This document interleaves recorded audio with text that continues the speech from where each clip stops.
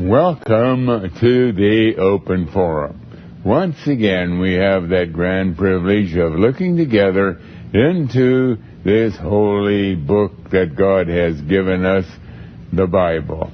The Bible, which is a message from God to each and every one of us, to you and to me, to every human being in the whole world. And the pity is that we don't recognize how important it is. So very frequently we think, well, I'll read it when I get a chance or maybe sometime.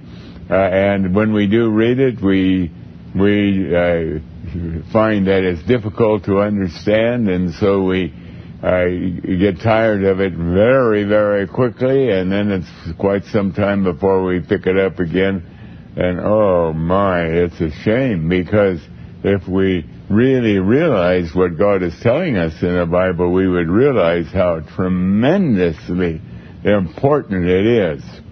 And that's why I'm so grateful that on this program we can go from one question to the next question concerning what we are reading in the Bible, so that we might have better understanding. And that better understanding doesn't come because any of us are smart or any of us have a high IQ of some kind.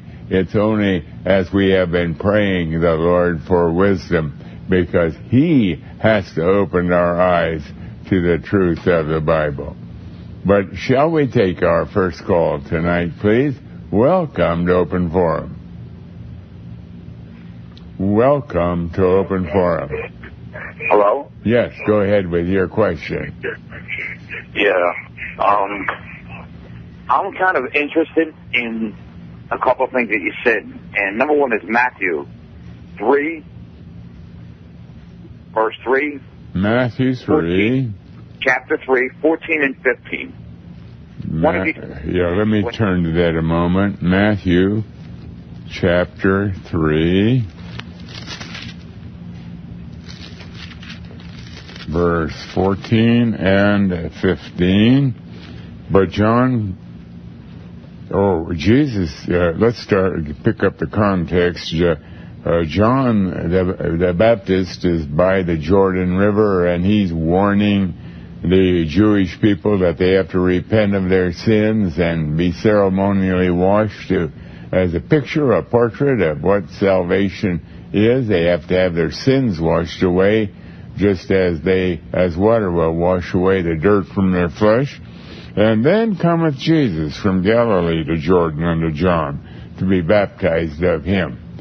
And John forbade him, saying, I have need to be baptized of thee, and comest thou to me? And Jesus answering said unto him, Suffer it to be so now, for thus it becometh us to fulfill all righteousness.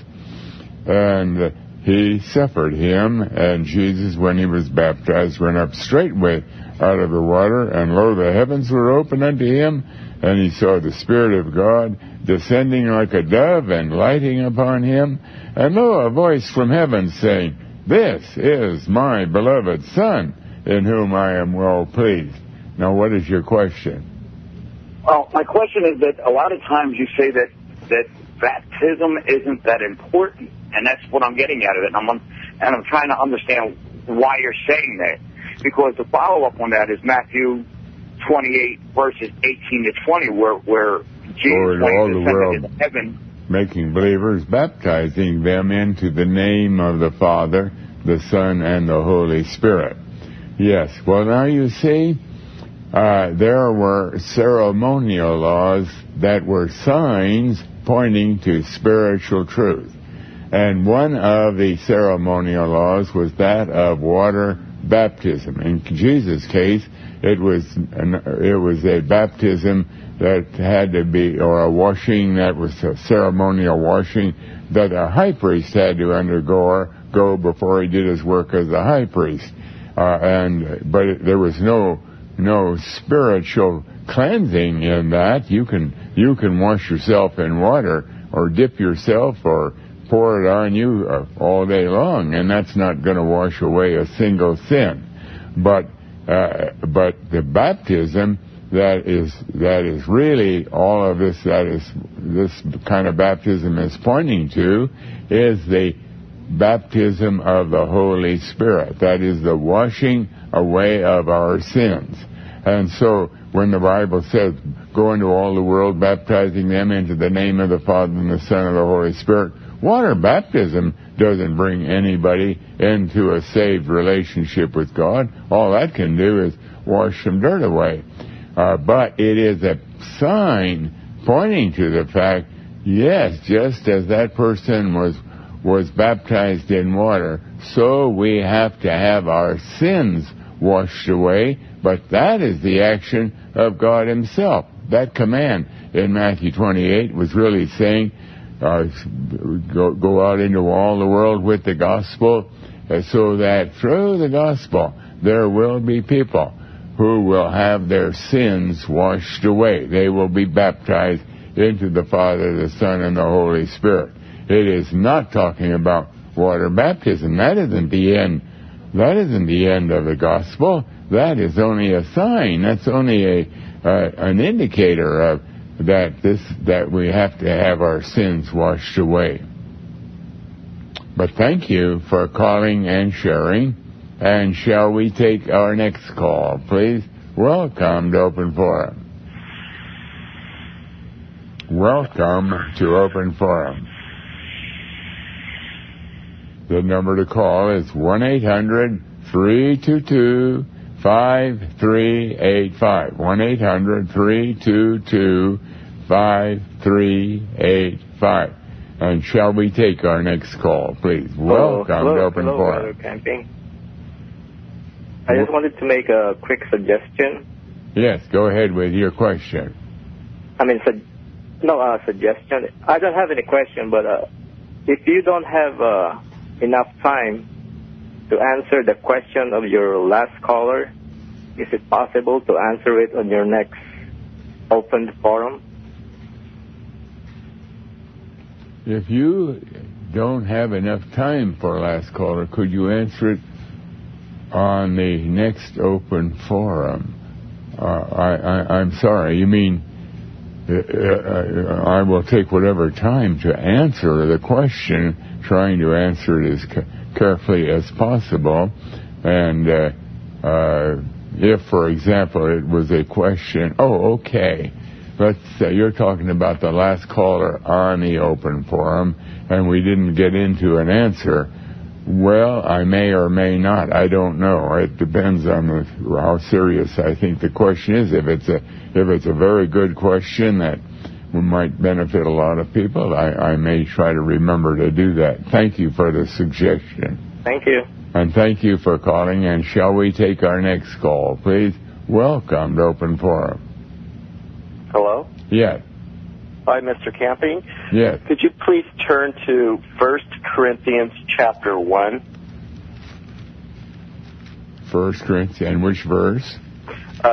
Could you please read the first part of verse 18 and verse 23, the whole verse?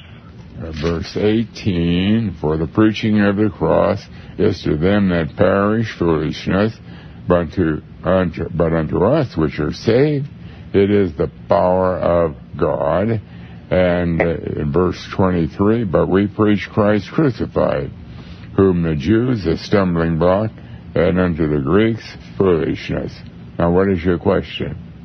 In verse 18, in both of those verses, it talks about the cross as being foolishness and the crucifixion of Christ as being foolishness. And have you ever thought about how April 1st is known as, which is the day you said that Christ was crucified in 33 AD, happens to be All Fools' Day? Have you ever thought about that? Oh, absolutely not. April Fool's Day is not something that the Bible talks about. That is simply a custom that's in our country for whatever reason, and why that is picked out as a April Fool's Day, I have no idea. I don't know what the history of that particular custom might be. It certainly was not based on a knowledge that Christ hung on the cross on April 1, because that kind of time information has only been available in the last few years. So the best I can say about all of that is it's just as coincidental. Okay. Thank you for taking the time to do this program every day. Thank you for calling and sharing. And shall we take our next call, please? Welcome to Open Forum. Hey, Brother Camping. How are you today? Very well, thank you. Quick question. May 21st, 2011, beginning of Judgment Day. I've got 3 younger daughters, and I'm kind of wondering, I don't know if I should tell them about it, or should I just leave it alone and don't warn them, or what should I do about that? Oh, there's no question at all. Our children are entitled to know the score, the whole business just as much as the adult. It's a terrible thing not to tell our children. They have to know about this. Children understand a lot more than we give them credit for. And they absolutely, you want to be telling them all the details, and you want to be praying for them that maybe God might open their spiritual eyes. You want to encourage them to pray that they might become a child of God before it's too late. It's a terrible thing to withhold that from our children.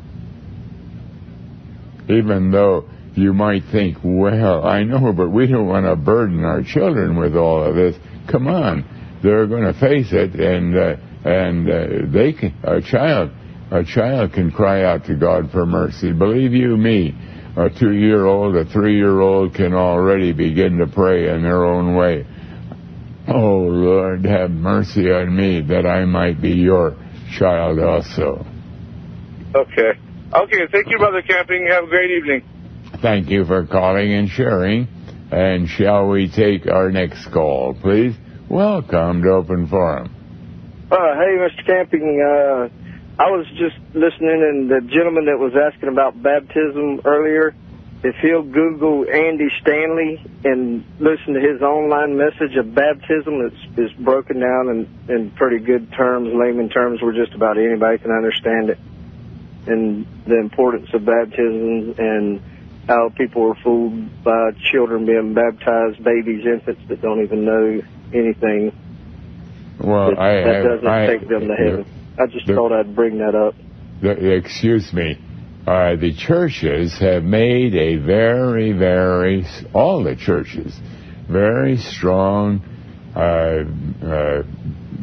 tie-in to water baptism. You can enter or go into many church buildings, and right in the center of the platform behind where the preacher is preaching is a beautiful baptismal tank, and so on. And the idea, and all kinds of doctrines have been spawned in connection with that. You go down into the water with your sins, you come up without your sins. Or if it's a church where they baptize babies, it gets rid in one denomination, that takes away original sin.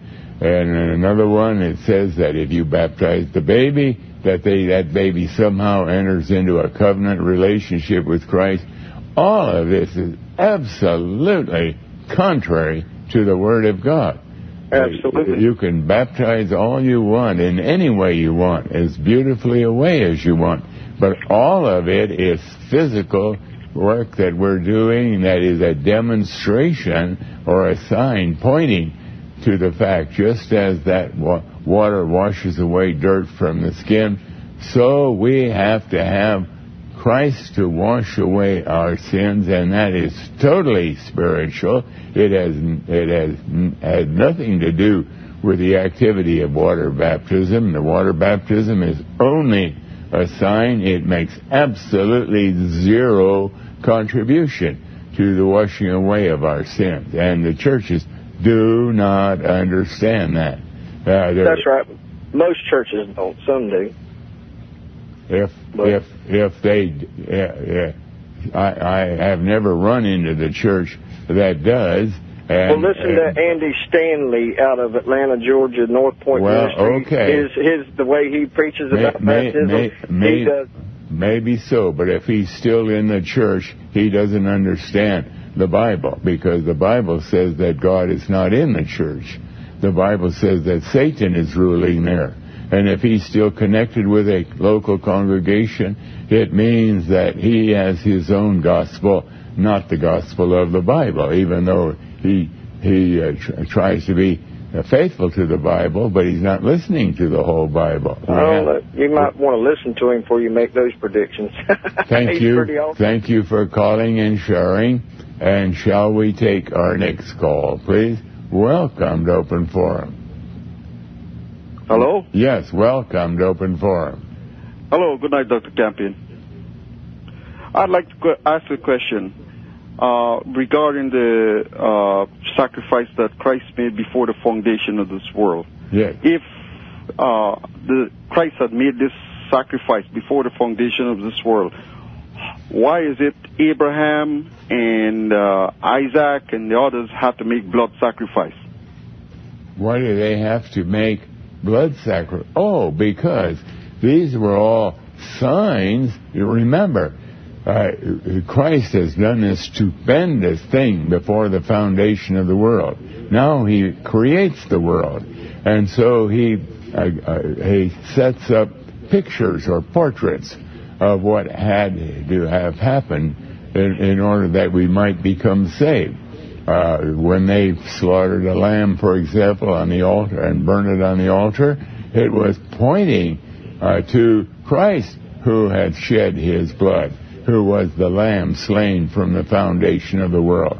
All of the ceremonial laws were types and shadows, pictures, portraits, pointing to what Christ had done already before he ever created the world. Just as water baptism in the New Testament points to the fact that we have to have our sins washed away. In the Old Testament, it was circumcision. We have to have the foreskin of the reproductive organ cut off as a picture that we have to have our sins cut away. Yeah, but when he made the sacrifice, wasn't it for everyone? So that means Abraham and Isaac, etc., should have been included also. No. That is contrary to the Bible. Christ made the payment for the sins of those who are chosen, the ones who are the elect of God, and that represents about maybe 2 or 3% of the human race of our day. And they are called the elect, and they are the ones who eventually God had to save, either as a little baby or as a middle-aged person or an hour before they were died. He had to save. He had to give them their eternal soul, in which they would live with Christ forevermore, because their sins had been paid for. That's what we call salvation. And then he also guaranteed that they will also on May 21 receive their glorified spiritual bodies, in which they will live with Christ forevermore. And all of this was prepared before Christ ever created the world. But thank you for calling and sharing. And shall we take our next call, please? Welcome to Open Forum. Mr. Camping, Revelation 10:7. Revelation chapter 10, verse 7. There we read, Revelation chapter 10. But in the days of the voice of the seventh angel, when he shall begin to sound, the mystery of God shall be finished, as he hath declared to his servants the prophets. Yeah, now, what is your question? Okay, so my question is, with the seventh angel, would that mean complete message? And 7 means completeness, and angel means messenger. That's my question. Yeah, that's complete. In other words, when the seventh angel, there isn't an eighth angel that's going to sound.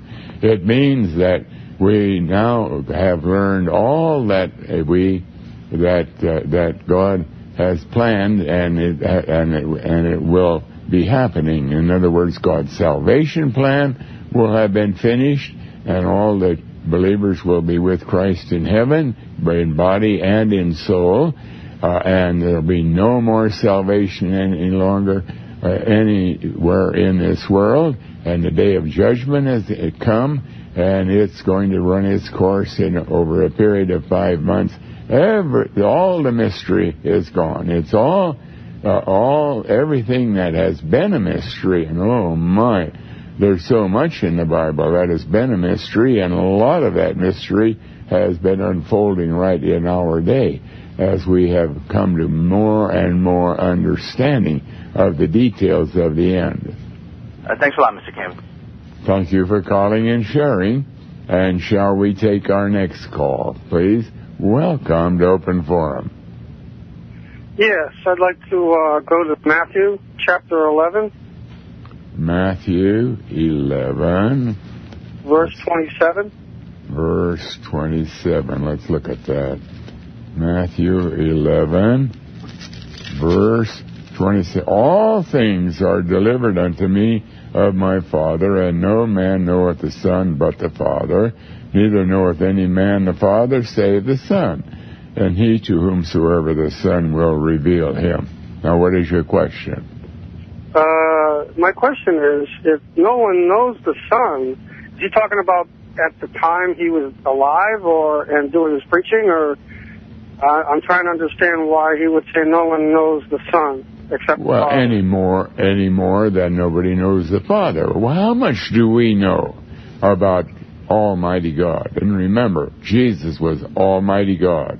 The Father is Almighty God. We right there, we don't understand that there's one God, and yet God reveals himself as Almighty God as the Father, and Almighty God as the Son, and also as the Holy Spirit. That's a great big mystery. We don't understand. What do we know about God? That he is able, in 6 days of time that we read about in Genesis chapter 1, create the millions of life forms that are so complex that make up this universe, and he just spoke and brought all that into being. How much do we really know about an infinite God? That's why whenever the Bible talks about God, whether he's talking about Christ or whether he's talking about the Holy Spirit, very, very humbly and respectfully, we say, oh, Lord, I read what you're saying. I know it's absolutely true. But please, I don't understand. How can I understand an infinite God and all that he is? God does reveal something about himself to us. We're able to know something, but we're only scratching the surface, and we certainly can never say we know a whole lot about him.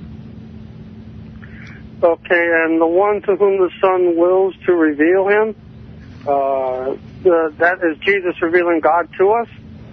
Well, whenever we become saved, God has revealed to us our Savior is God, and our eyes are open to all kinds of truth in the Bible. If we're not saved, there's like the Bible uses a figure, a veil over our eyes, and we know very, very little of what the Bible is teaching. When we become saved, many things open up to us. That's why as we are sharing the gospel on Family Radio, we have people who call and they just don't understand. And we have to realize, well, okay, it isn't because they are inferior or because they are stupid or because they're just sour grapes or whatever. It simply means that God has not opened their spiritual eyes. And when we can begin to really see the magnificence of the Lord Jesus Christ, the magnificence of God, and we can begin to understand something about salvation, it's only because God has opened our eyes. But thank you for calling and sharing. And shall we take our next call, please? Welcome to Open Forum. Welcome to Open Forum. Yes, go ahead with your call. I can't hardly hear you. Hello? Yes, go ahead with your call. Okay, what I'm concerned about, I hear you use the rapture word. And you are real, stick to the Bible issue. And I have never read the word rapture in the Bible. Oh, excuse me. Again and again you will hear me when not always, but quite frequently, when the believers are caught up, because that is what the rapture is all about. That word rapture is a theological term that all the churches have adopted. If they're members of a congregation, they know what the word rapture is. But in fairness to the issue outside of the church, out in the world, they've never heard that word, and so that's why again and again when I talk about the rapture, I use the term at the time that the true believers, their bodies will be caught up to be with Christ. But we've got to pause now. We're continuing with the Open Forum, and shall we take our next call, please? Welcome to Open Forum. Hey, hi, Mr. Kaufman. How are you doing tonight? Yes, go ahead with your call. Yes, I have a quick question. So all of the chosen ones, they were selected before the foundation of the world, right? Were selected before Christ ever created the world, yes. Yeah, so what is the reason then for preaching the gospel, going to Africa, going to all of the places if all of the chosen ones are already selected? So what is the meaning of preaching the gospel and crying for mercy? Because if according to you, everyone is chosen already, so there is no need for preaching, there is no need for crying for help. Well, that's because God is the one who has set the whole program up. Mankind did not. Now, there are several things that happen as we send the gospel out into the world. First of all, those who are selected by God and have had their sins paid for must hear the gospel before God will give them their eternal souls in which they will live with Christ in heaven forevermore. The Bible says faith cometh by hearing, and faith in that context, it's in Romans chapter 10, is a synonym for Christ himself. He is the faithful one. Faith cometh by hearing, and hearing by the word of God. So as we send out the gospel into the world, those whom God has elected and already made payment for their sins will eventually come under the hearing of the word, and that God will apply that word to their hearts and give them an eternal soul in which they'll live with Christ forevermore. That's what we call salvation.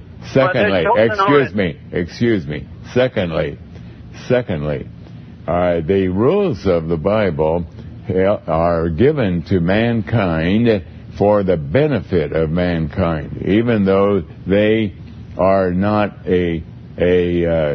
elected by God. God has put mankind, I'm talking now about those who were not elected, those who simply live out their lives and die. In the measure that they obey the rules of the Bible, they will enjoy more blessings in this world.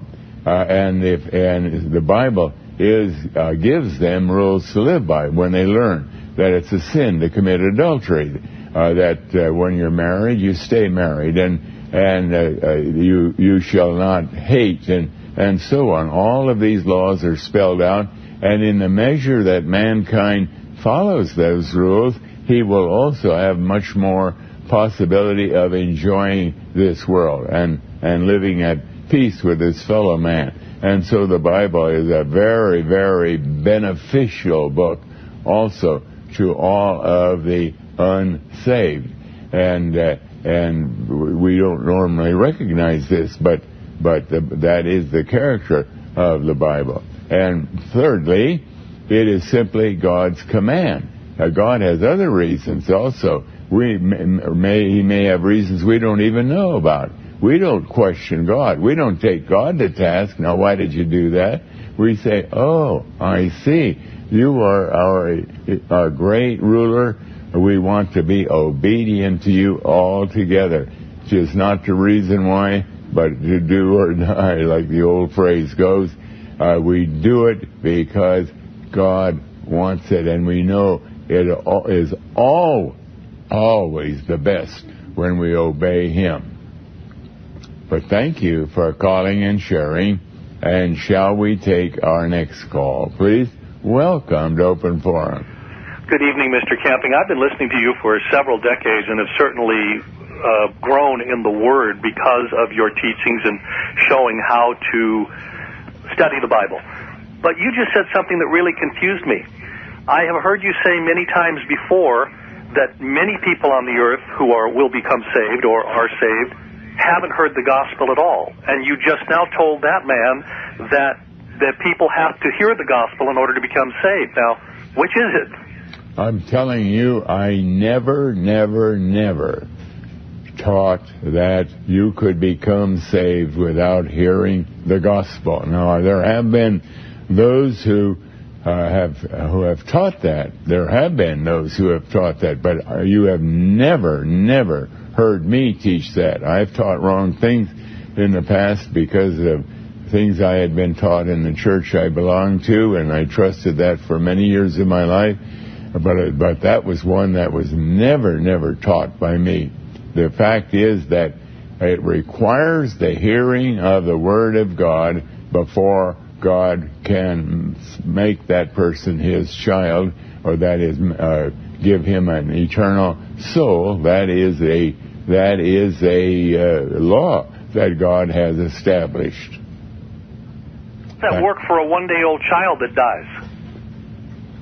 But how does that work for what? A one-day-old child that dies. Oh, well, the fact is that child, we're not talking about physical ears now. What about a deaf person? You have to be under the hearing of the Word. God is the one who applies that Word to the heart of that baby, that unborn baby, or that baby that if God intends to save, that baby should be under the hearing of the Word. That's why all my life I've encouraged people, when you find that your wife is with child, make sure you keep family radio going so that child is under the hearing of the Word. And because God makes the application, mankind doesn't do it. But thank you for calling and sharing. And shall we take our next call, please? Welcome to Open Forum. Yes, I had a question. Like probably 3, 4 or more years back, I played with the Ouija board, and I think that I had maybe an evil spirit enter me. And I know that you say, the Bible discourages, going to the churches, that Satan is the ruler there. And I was wondering if you would have any suggestion as to what I might do. I don't know, because I guess I can't see a minister for it. Well, excuse me, the fact is that if we look back at our life, we have done many very sinful things. Sometimes we look back and we say, oh, how stupid I was that I did this or I did that.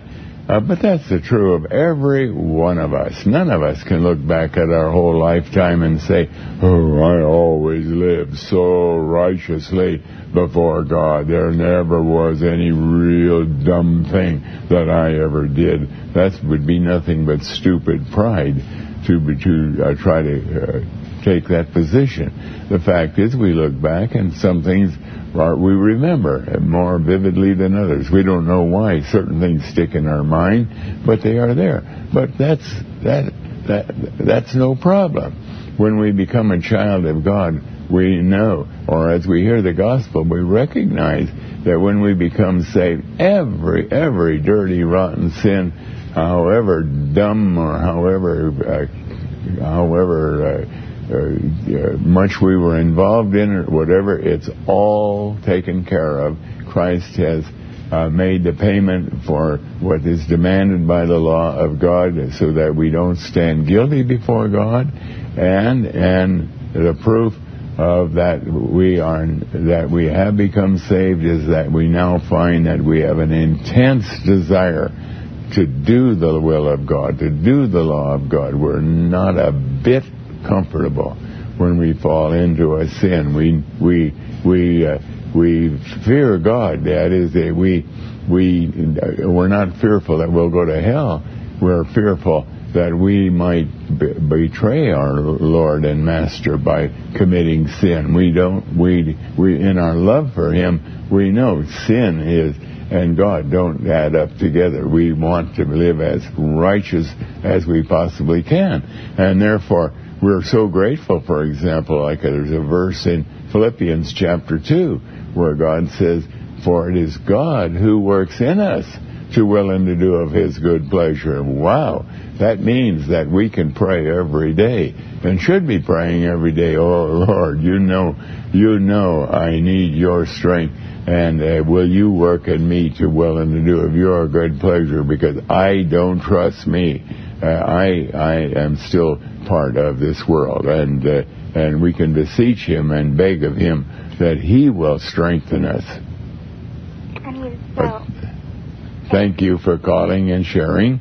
And shall we take our next call, please? Welcome to Open Forum. Hi, Brother Campen. First of all, I just want to say it was so nice meeting you, first of all, my husband and I. But, I'm still wondering, we said that the elect will reign with Christ. Exactly what does that mean? I mean, reigning with Christ, will it be somebody that they elect to be reigning over, or what is reigning with Christ? That's a tremendous statement, that we will reign with Christ. We will, in the new heaven and the new earth, we will be kings reigning with Christ. Over what? In one of the parables, Christ spoke about someone who was a true believer would someday be reigning over 2 cities and another one over 5 cities. And I don't know whether we can understand that literally or not. I doubt it. But we will be reigning in some way over what? There's going to be surprise after surprise after surprise.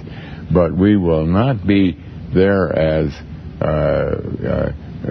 we will be there right there with the Lord Jesus. He reigns. He's seated at the right hand of God, and we in principle will be seated with Him, reigning. And how all of that is, it is way, way beyond our imagination. We have no way of really figuring it out. Thank you for calling and sharing. And shall we take our next call, please? Welcome to Open Forum. It's Mark 2, verse 19. Mark 2, verse 19. Let's look at that. Mark 2, verse 19, we read, "And Jesus said unto them, Can the children of the bride chamber fast while the bridegroom is with them? As long as they have the bridegroom with them, they cannot fast." Now, what is your question? What does the word fast mean? Well, God explains this in all places in Isaiah 58. Let me turn back to that, and God describes about what that fast will be. In the Old Testament, it was the fast meant to go without food during the day of atonement, but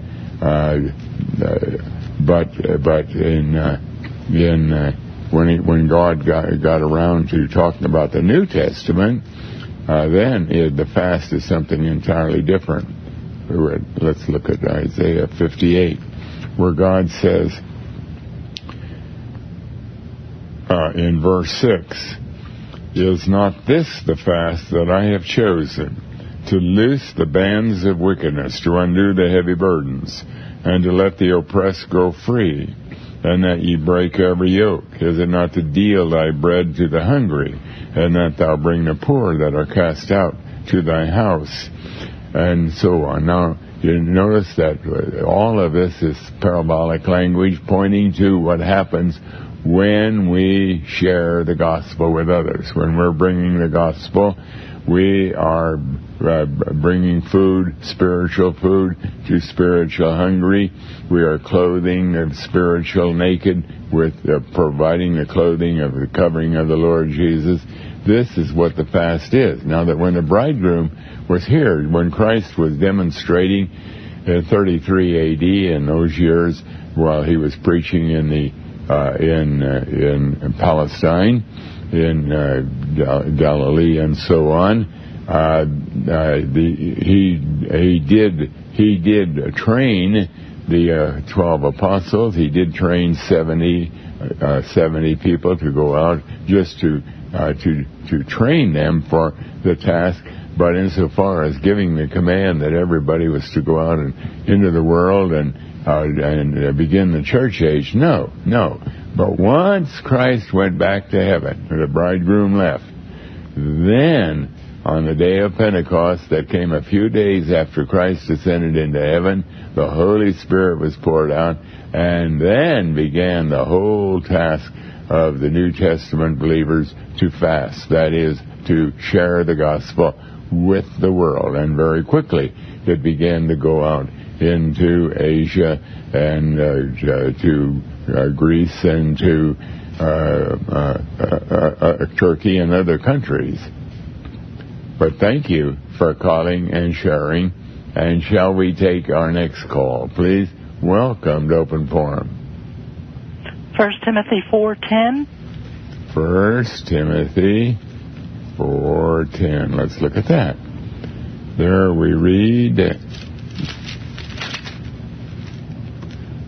"For therefore we both labor and suffer reproach, because we trust in the living God, who is the Savior of all men, especially of those that believe."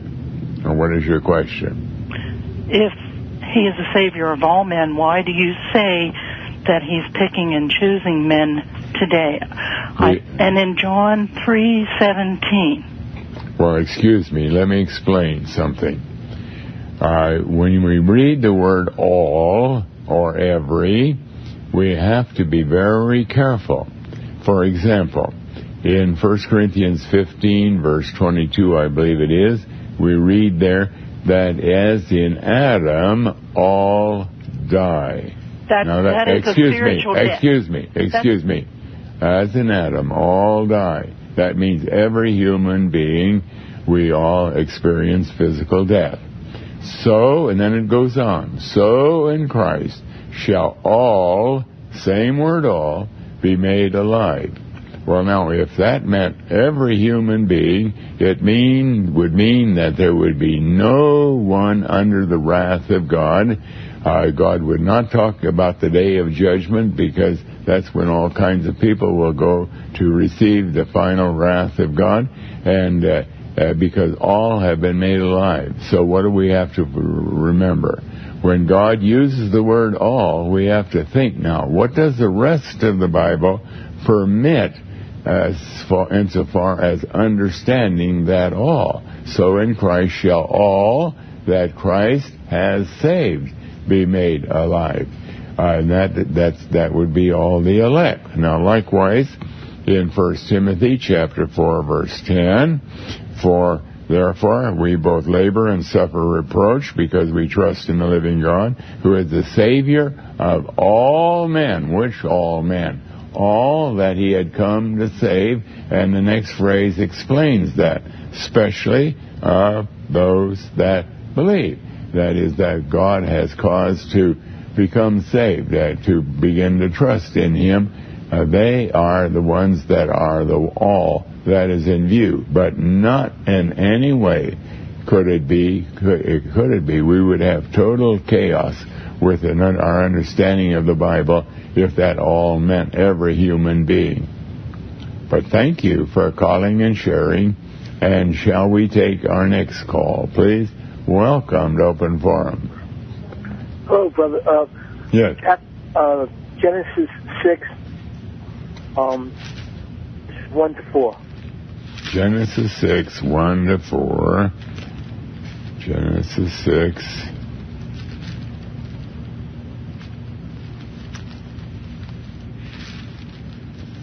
Verse 1, 2, 4, there we read, And it came to pass, when men began to multiply on the face of the earth, and daughters were born unto them, that the sons of God saw the daughters of men, that they were fair, and they took them wives of all that they chose. And Jehovah said, My spirit shall not always strive with man, for that he also is flesh. Yet his days shall be 120 years. There were giants in the earth in those days, and also after that, when the sons of God came in unto the daughters of men, and they bare children to them, the same became mighty men which were of old, men of renown. Now, what is your question? Well, my question is, what does that mean? I mean, I don't understand how they could be old men of renown. It sounds like mythology. Like, you know, they came down from heaven, and they took the them as wives. No, excuse me. The sons of God, we have to remember, we compare Scripture with Scripture. And so we search the Bible. Where does it talk about, in the human race, this is talking about something going on planet Earth. Where do we read about sons of God? Well, we go to Romans 8, for example, and we find that the true believers, they're adopted into the family. They are adopted as sons of God. And so, effectively, God is saying, when it's the true believers, there were some, Noah and his family, they were true believers, and this already began 120 years before the flood, and had been going on for years before that. And so there were some true believers, and they saw the daughters of men. Now, the daughters of men were those who are just unsaved people, and she is so beautiful, and she comes from a noble family, and we have fallen in love. And so the next thing here is a true believer marrying someone who is not a true believer. And God here, which later on in the New Testament, remember, He gave the rule, you are not to be unequally yoked with an unbeliever. Because here God describes or gives us a real tremendous lesson as to where this is going to go. If you marry an unbeliever, the likelihood is that your family is going to go farther and farther away from God. Even though if you are a true believer, you won't lose your salvation, but your children, and in your accommodation to your unsaved wife or unsaved husband, you're going to be having a lot, way more of the world in your home than you should have. And this will be training for your children, and the direction is going to be away from God, nor ordinarily, not toward God. And that is what was happening. Wickedness was developing in the world of that day, and the world was getting so wicked that God said, I'm going to destroy it. And as a matter of fact, 120 years later, when the flood came, there were only 8 individuals in the whole world of that day, which might have had as many as 1 million people in it. Only 8 that were still true believers. Well, thank you very much, brother. I listened to you for years, and you always helped me out an awful lot. Thank you for calling and sharing. And shall we take our next call, please? Welcome to Open Forum. Welcome to Open Forum. I couldn't believe I got through. I'm sorry, what is your question? Malachi. Malachi? The last chapter. Malachi, let's turn to that. Malachi. Chapter 4, and which verse? The verse that speaks about Elijah. Behold, I will send you Elijah the prophet before the coming of the great and dreadful day of the Lord. And he shall turn the heart of the fathers to the children, and the heart of the children to their fathers, lest I come and smite the earth with a curse. Now, what is your question? Could you compare that with Ecclesiastes chapter 1? Let me turn to that. Ecclesiastes chapter 1, in which verse? Verse 10 and 11. Or 9, 10, 11. 9 to 11. The thing that hath been is that it is that which shall be, and that which is done is that which shall be done. And there is no new thing under the sun. Is there anything whereof it may be said, see, this is new? It hath been already of old time, which was before us. There is no remembrance of former things, and so on. Now, what is your question? It seems like Elijah was reincarnated. So, does everybody become reincarnated? Because in Ecclesiastes, it says that there's no new thing under the sun. And then there's no remembrance of former things. So you don't remember your past life. Excuse me. Reincarnation is not taught anywhere in the Bible.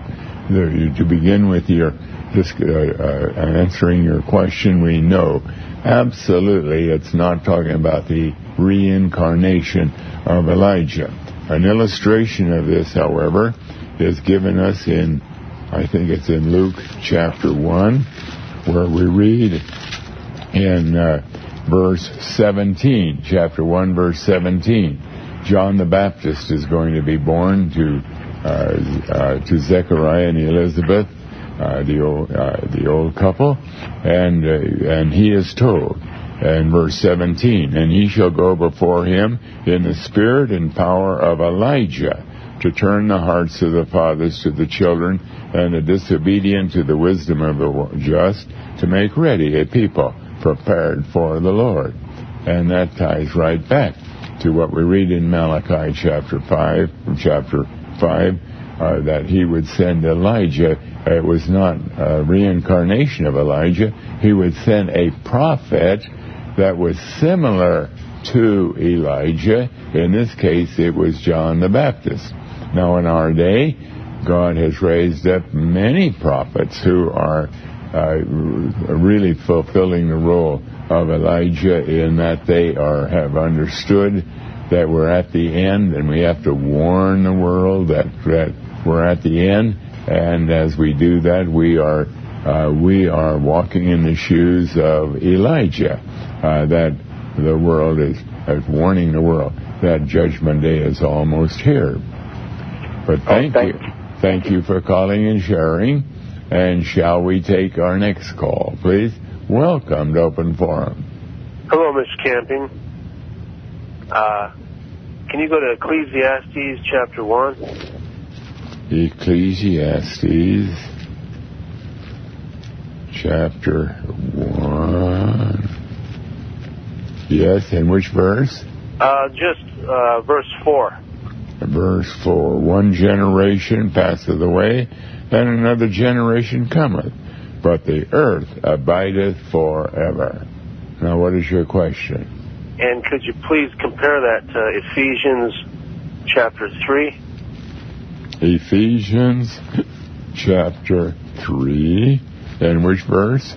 Verse 9 and 10. There we read, and to make all men see what is the fellowship of the mystery which from the beginning of the world has been hid in God, who created all things by Jesus Christ, to the intent that now the principalities and powers in the heavenlies might be known by the church, the manifold wisdom of God. Now hold on, we're almost ready for a break, and I'll be right back with you right after that break. We have a caller on the line who has given us Ecclesiastes 1 verse 4 and Ephesians chapter 3 verse 9 and 10 to look at, and now I want to ask him, what is your question concerning these verses? Oh, the question. Well, there was a caller earlier today that asked you, why in the world would God do all this, sending forth the gospel, have a nation by his name and the church age and whatsoever, if all the elect were named before the foundation of the world, and I was waiting for you because I know you know the answer real well. You always teach that this is a gigantic demonstration by God and all the heavens are watching what's going on. That is correct. Okay, I just wanted to give you some, so you could tell everybody right now about that giant demonstration, because I learned it from you, and it was a big eye-opener. It makes a lot of sense. The fact is, this is a fairly big subject, but you wonder, why did God create this world and know ahead of time, because he already had made arrangements to save a small percentage of the people that would come into existence? He knew that the first couple that he created, Adam and Eve, would rebel against him and come under the wrath of God, and that in turn would cause all the people that stem from him, because they're all of us are in his bloodline, to come into this world as rebellious sinners. Because we're all of the nature of Adam and Eve. And why did God put up with all this? And then as we search the Bible and we read about Old Testament Israel, how God labored with that, and how often he was patient with them, and how often he brought his wrath upon them, and then he was patient again, and he forgave them, and so on. And then we've gone through the church age, and so on. And we wonder, why did God do all this? And the reason is, and this finally is a very, very, very big truth, the whole business of this planet Earth and of this universe and all that's going on was finally there to demonstrate to whomever God had ever created in times past. After all, he is eternal God from everlasting past, and there may be many, many other creations that we know nothing about, but they're all watching here, and what they're looking at is the demonstration of the wonderful attributes of the Lord Jesus Christ, as he deals so personally with individuals as well as whole nations, and all through this 13,000 years of time, putting up with all the nonsense of mankind and the rebellion of mankind, and how he forgave, and how he again was kind, and so on, and it's all in order to enhance the glory of the Lord Jesus. The final focus of this world is to glorify the Lord Jesus. How great and wonderful he is. But shall we go to our next call, please? Welcome to Open Forum. Welcome to Open Forum. Yeah, Mark 13:20. Mark 13, verse 20.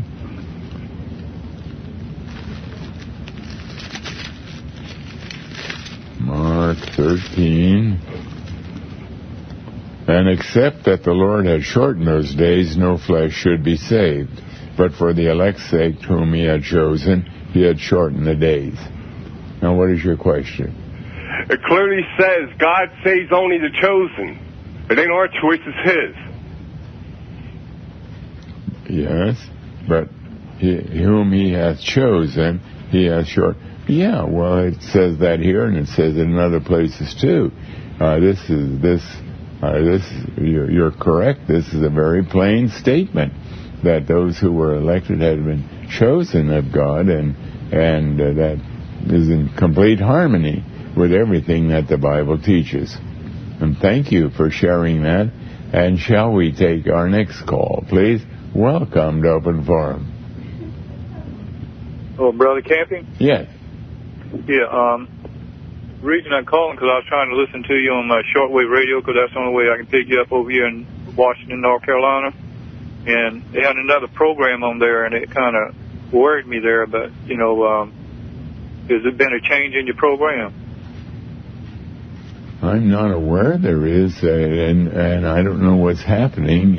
You're in South Carolina. You're pretty close to Okeechobee, Florida, and it may be, one of the problems is with shortwave, it's affected by sunspots, and sometimes, in your case... No, I'm in North Carolina. North Carolina. How many hundred miles are you away from Okeechobee, Florida? Quite a ways. I'm about 300 miles away from Charleston, South Carolina. I used to live in Charleston. I pick you up all the time, but the only way I can get you now is on the shortwave at 6987. Yeah, I really don't know what is happening. I really don't know at all. You might send a note, an address, let me see, send a note to Family Radio, but address our shortwave department, and maybe they can refer that to Okeechobee, Florida, for an answer for you. We'll see once. Okay, because I look forward to hearing you at Open Forum and hear you every night, Monday through Friday. But okay, bless you, brother. Yeah, I really don't know offhand. Okay, thank you very much. Thank you for calling and sharing. And shall we take our next call, please? Welcome to Open Forum. Hello. Yes. I want to ask you, the Jewish people use a lot of there's a parts in the Old Testament that they use why they don't believe in Jesus. And in particular, I want to hear your opinion on Deuteronomy chapter 13, verses 1, 2, and 3, and I'll just take your answer over the radio. Thank you. Deuteronomy 13, verses 1 to 3. Let's look at that. 13.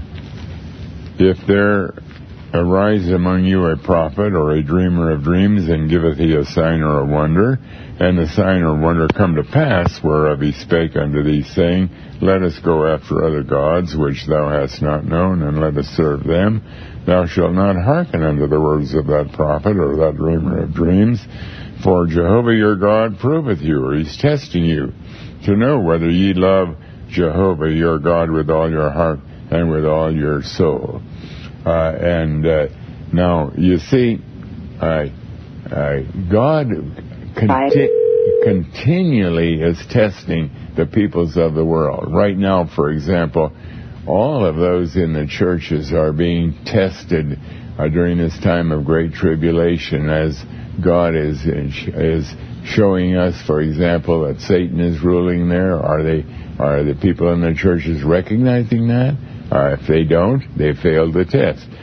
Do they understand what we've learned now, that Christ was crucified, or that he paid for our sins before he ever created the world? If they don't understand that, they have failed the test. In other words, only those who are really trusting the whole Bible and are recognizing that the whole Bible is right from the mouth of God have any possibility of not failing the test, because the churches, they long ago have limited their knowledge of the Bible to what God had given them prior to the end of the church age, prior to all of the information that he has now opened our spiritual eyes to. And they're trusting, therefore, what the people in the churches are trusting what the church is teaching, not what the Bible is teaching. And so it is the fact that God here in Deuteronomy is saying you're being tested when someone is trying to attract you to follow some other God than the God of the Bible. And in fact is, in the churches, they really are trusting another God. They're not trusting the God of the Bible, because then they would want to listen to the whole Bible. They would be intensely interested in anything and everything the Bible teaches. But no, they're trusting a pastor, they're trusting a theologian, they're trusting their church doctrines or whatever. And these things become their God, because that is where their trust is. But thank you for calling and sharing. And shall we take our next call, please? welcome to Open Forum. Hello, Mr. Kenton? Yes. Okay. Would you please turn your radio off, please? Thank you. That'll help. You said that after 5 months, on May 11th, 2011, that's the end of the world, the rapture, right? Well, I got Revelation 11. How does that coincide with the 42 months of suffering?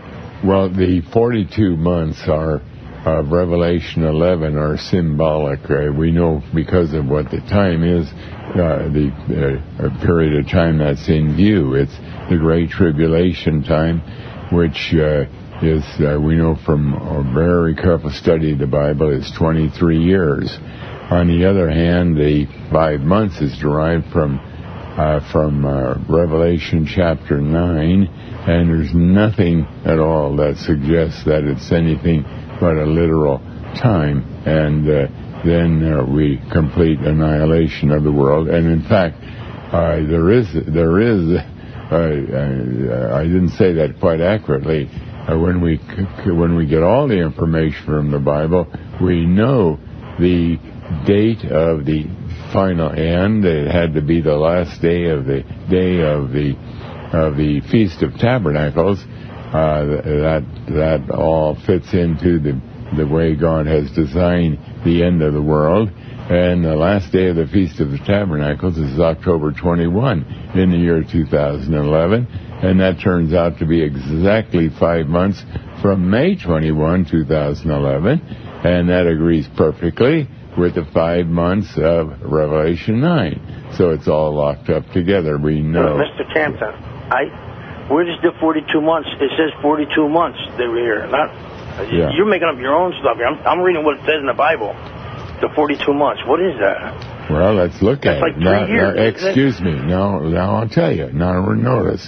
I just talked about the 5 months and showed you that it had to do with a feast days, and it all came out exactly right on the target. Now in Revelation 11, it says in verse 2, or we start with verse 1, there was given me a reed like unto a rod, and the angel stood saying, Rise and measure the temple of God and the altar, and them that worship therein. But the court which is without the temple leave out, and measure it not, for it is given unto the Gentiles. And the holy city shall they tread under foot 42 months. Now, we know from a lot of other information in the Bible that the holy city are the local congregations. They have the Bible. They are the ones that represented the kingdom of God to this world. We also know that the Great Tribulation is when they were trodden down, and we learned from a lot of other information in the Bible that period was 23 years, exactly 8,400 days, which is a full, exact 23 years. And that doesn't coincide with 42 months. And so we know beyond a shadow of a doubt that the 42 months has got to be understood, has to be understood symbolically, just like in Revelation chapter in Revelation chapter 12. It talks about the church age and uses the figure of 1,260 days, which if a month is 30 days long, that's also 3.5 years, only it's not the same 42 months or the 3.5 years of Revelation 11. It is now talking about a different period, and we know that the church age extended over 1,955 years, and that was typified by 1,260 days, which is the same as 42 months. So we have to, in order to discover whether it's symbolical or whether it is actual, we have to get all the other scriptures that relate and bring them all to bear and harmonize and make sure that we are not abusing any of the scriptures, that we are not fudging or misunderstanding. And when we have harmony, then we know we have the truth. But you see, if you only look at that one verse 42 months and say, well, there it is. Any dumbbell can see that that's 42 months. And that's 3.5 years. Well, sure. The Bible has a lot of verses like that, that when we first look at it, it looks like it's very simple to understand. But then when we follow the rule of comparing Scripture with Scripture to make sure our conclusion was in harmony with everything else, then we find our first conclusion, even though it was so apparent that we had the truth, was not the truth at all. And that is the role of a teacher or a preacher, that they should be really analyzing everything in the Bible in order to teach truth. But thank you for calling and sharing. And shall we take our next call, please? Welcome to Open Forum. Hello, Brother Campy. How are you? Very well, thank you. Let me lower my radio. I'm sorry, I forgot about that. Isn't it true that people are not allowed to change anything, the interpretation of the Bible from the beginning of when Jesus Christ came? They're not allowed to change. First of all, we are not allowed to change any word that was in the original language. We can check the translators. That was the work of men. Translation was not done under the inspiration of the Holy Spirit like the writing of the Bible. The writing of the Bible was a dictation right from the mouth of God. And so we don't ever dare to change that. But we can check the translator, and as we learn more and more about, understand more of the Bible, now and then we'll find a verse where a word can be or should be changed in order to be in harmony with, and yet we can't change the original word, but the original word may have 2 or 3 or 4 or 5 or 6 different possibilities. Prepositions, for example, are like that. A preposition can have maybe a half a dozen different possible solutions, and we have to find the one that fits the context, the immediate context, as well as the context of the whole Bible. And so frequently a preposition can be corrected from what was originally used or translated in the Bible. But thank you for calling and sharing. And shall we take our next call, please? Welcome to Open Forum. Yes.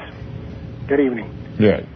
Time times and a half denotes the duration of the other horn of the fourth beast. It's not symbolic. Time times and a half of 12:7 of Daniel speaks about the time to the end. Now I can give you scripture after scripture that says 42 months, 7-year tribulation period, not 23 years. Excuse me, yes. You can find a few verses that seem to identify, but we got to remember, we use the whole Bible. Harmony has to come when we understand the whole Bible. Now, God used that phrase, 42 months or a times and a half, in several places, which helps to tie those particular passages together. But that does not tell us everything that the Bible has to say about that time. Just as I already explained, that 42 months in Revelation 11 is actually a period of 23 years when we get into harmony with everything the Bible tells about that time.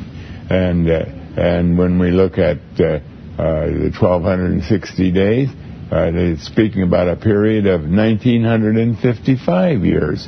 But we only know that when we have a lot more information. And, before this last 30 years or so, particularly the last 22 years, there was no possibility of anybody being able to unravel all of this, because it was not God's plan that we should know, that anybody should know the development of the timeline of history like we know it today. But once we got past the end of the church age in 1988, then God opened our eyes to the book that is spoken of in Revelation 5, a book that had been sealed with 7 seals. It was originally given to the prophet Daniel in Daniel chapter 12, and he was told it had to do with the time of the end and the details of the end, and he was told to seal it up. It's for the time of the end. And then in Revelation 5 and 6 and 7 and the first verse of Revelation 8, that book is slowly unopened, and then the 7th seal comes off in Revelation 8 verse 1. And that simply meant that there's a lot of information that God had written in the Bible that he had sealed up. He had written in such complex fashion, and he didn't open the spiritual eyes of any Bible teacher, however holy, however righteous, however saved, however diligent that person may have been. And nobody could know these answers until the time that in which we are presently living. And that's why we have so much information today, not because we're smarter or wiser than anybody in the past, but simply because we're living at this day, and God has instilled in our minds the fact that every word in the Bible came from the mouth of God and is absolutely dependable and trustworthy. But until we find harmony between passages, we don't really know at all whether we have truth. But thank you for calling and sharing. And shall we take our next call, please? Welcome to Open Forum. Hey, Mr. Kempe. How are you this evening? Very well, thank you. Mr. Kempe, I have a friend who wants to get married, and I just want to make sure that I understand your teaching. You said that the devil is ruling in the church. And if the devil is ruling in the church, you also teach that we have to flee from the church and go to the mountains or just flee anywhere in the world. But then, if I understand you correctly, you say that if we want to get married, we have to flee right back to the church where Satan is ruling. And I'm very curious. Excuse me, I never said that we have to be married in a church. I said that in our country, there are 2 things that are a legal requirement. They have nothing to do with the church. First of all, there has to be a marriage license granted by the government, and secondly, there has to be someone who is licensed to marry to actually manage the tying together. I pronounce you man and wife. It has to be pronounced by someone who is licensed to marry, licensed by the government, not by a church. Now, there are different individuals who have that kind of a license. There are the justice of peace, there are judges, there are pastors, preachers, and if they have that kind of a license, then they can marry. Now, you never want to go in and become a member of a church in order to get married in a church, but a church building is kind of a nice building to get married in. You can use that building. It's only a building. It's only a building if you can rent it from a congregation someplace, or you can get married in your garden, or you can get married by the seashore. You can get married any place you want to be. Secondly, you have to have someone who is licensed pronounce the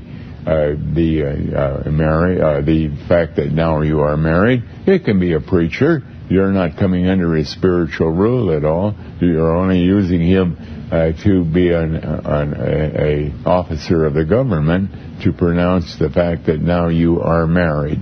But you don't. If you went to a preacher and said, "Look, could we use your church? Could we rent your church to be married?" And he said, "Yes, you may, but you have to. There are certain rules that we have to have that are certain. There's going to be a baptism, or there's going to be a Lord's table that you have to partake in." So when you say, "Oh no way, no interest. We're not trying to become a member of your church. We only are interested in it as a building, and you as someone who is licensed, and that's our only interest. And if it's more than that, then I'm sorry, we can't use your church." But thank you for calling and sharing, And shall we take our next call, please? Welcome to Open Forum. Yes. Hi there. I was wondering, what is the best way for me to raise my 11-year-old son to ensure that he has the best chances to be with God in heaven? The best because way. You say to avoid the churches, that God has left the church in 1988, and me and my son, from time to time, we do frequent different churches. But what is your best advice on me raising, what should I do with my 11-year-old boy to better his chances? First of all, you pray for him again and again. You beseech the Lord, oh Lord, would you have mercy on my son? And maybe, I know he doesn't deserve any more than I deserve salvation, but could it be that you might have mercy? You pray for him. Secondly, you don't live a life in rebellion. If you're visiting churches, you are going contrary to the law of God. You are visiting Satan's citadels, his palaces, and you certainly don't want to do that. But you do want to tell your son about the situation, that we're right at the end, and that Christ is coming. The end of the world is almost here. In other words, you want to clue him in to what the Bible is teaching, and pray for him as well as pray for yourself, that you might indeed be a child of God. And then you have to wait upon the Lord. You can't get him saved. You can't get yourself saved. Only God will save, but we can plead with him that maybe God in his mercy might save me, might save my son. And you can keep pleading with God right up until May 21, 2011. And maybe God will have mercy. I have to say good night.